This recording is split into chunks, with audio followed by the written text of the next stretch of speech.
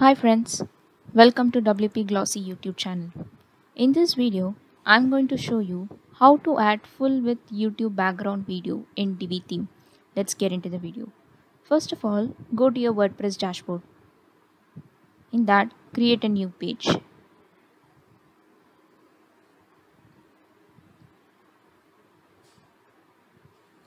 Here, just give a random title. I'm giving add YouTube video background in Divi theme. Click use Divi builder. From the display 3 options, choose build from scratch. Select single row.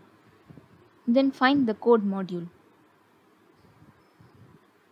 Once you open it, you need to provide a code. For that, go to the YouTube video which you would like to add. Click share and then click on embed. You have to copy the code given here and paste it there in the code module. Paste it here. After pasting, the YouTube video appears, so it's successfully added. But it's in pause mode. If you want the video to be in autoplay mode, you can do it in a simple way. Just add one line, that is autoplay equals 1. Don't worry, I'll give the content in the description section. See, now the video is played automatically. Now we have to change the video to full width. For that, go to section settings, then design. Click spacing. In padding, you have to give top and bottom as 0.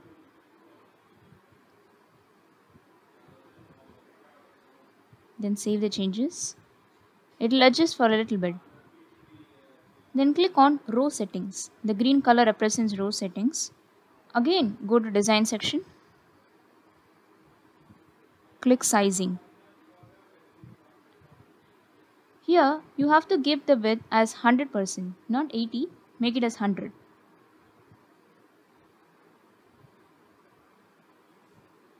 Give 100% for maximum width too. Now the video is in full width mode. Then go to spacing and change the padding as 0. Save the changes. So as you can see, we have made the video appear in full width size.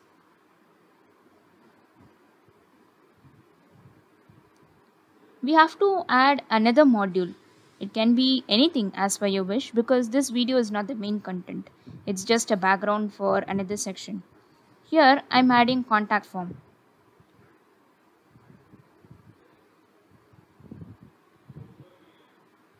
In content and design, if you want, you can change anything. After that, click advanced. You have to change the position as absolute. Only then the contact form will be displayed. After selecting the position, you have to select the exact position where you want it to appear. Then increase the Z index. Now the contact form is in full width mode because we have set the row in full width only. If you don't want it this way, you can change. For that, go to design section. Then sizing. And you can decrease the width up to 50%. Then it will appear exactly in the center position.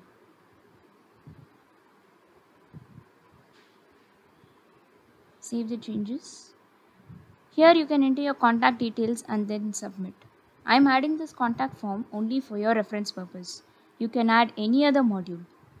After you finish, click publish or save it.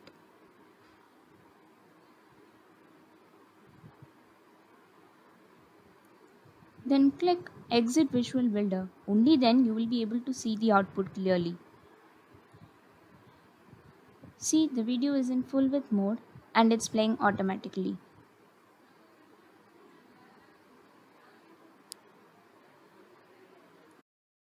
Enter your contact details.